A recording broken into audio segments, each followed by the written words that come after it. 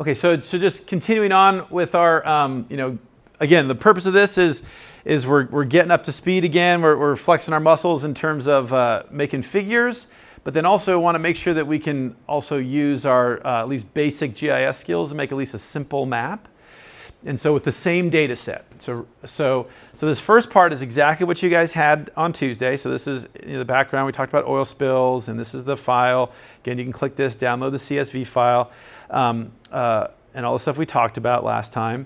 And then just some suggestions for how to work through the visualization and creating a visualization. And then I've added this other part, which you didn't see. So what I said last time was, hey, you're going to make a figure and write a paragraph. Not much more work, but also want you to make a map, a visualization of this in space, right? So you can take that same file that you had, that CSV file, and upload it to ArcGIS Online. So I know that not everybody is a PC user. Not everybody has ArcGIS Pro installed. You're more than welcome to use Pro if you want, but the instructions I have here are for ArcGIS Online that will work for anybody in any browser. So don't feel like you have to have Arc Pro or do anything super fancy. If you want to, you're welcome to, but that's not required. But essentially, what I also want you guys to do is just to throw it in here and see if you can make a map of the oil spills. So just that. And then the one thing that is funky here, though, I don't know why it's all weird. I had this all formatted correctly. When I put it into Canvas, it's gotten really weird, and it does not let me edit this for some reason. So I apologize. It looks a little ugly here, but I was trying to walk you step by step. The last little bit is just to help you with interpretation. That was what Dr. Horn was here talking to us about for a second.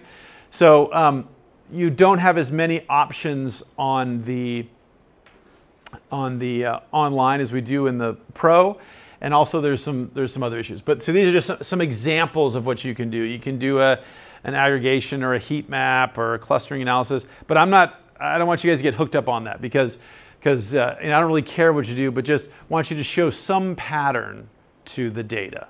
You can, it's up to you to decide how you want to do that.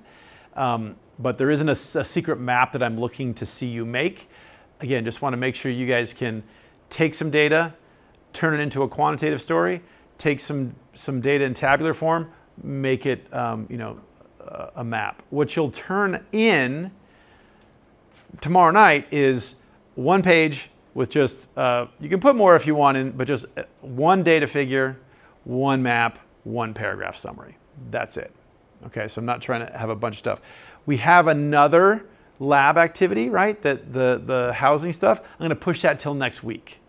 So you don't need to work on that. That's not, even though that's in this week's module, I'll probably pull it out of this week's module and just move it into next week. So we don't, I want you guys to finish this up. And I know that we're still getting up to speed with the logistics of our first graphs, our first map making.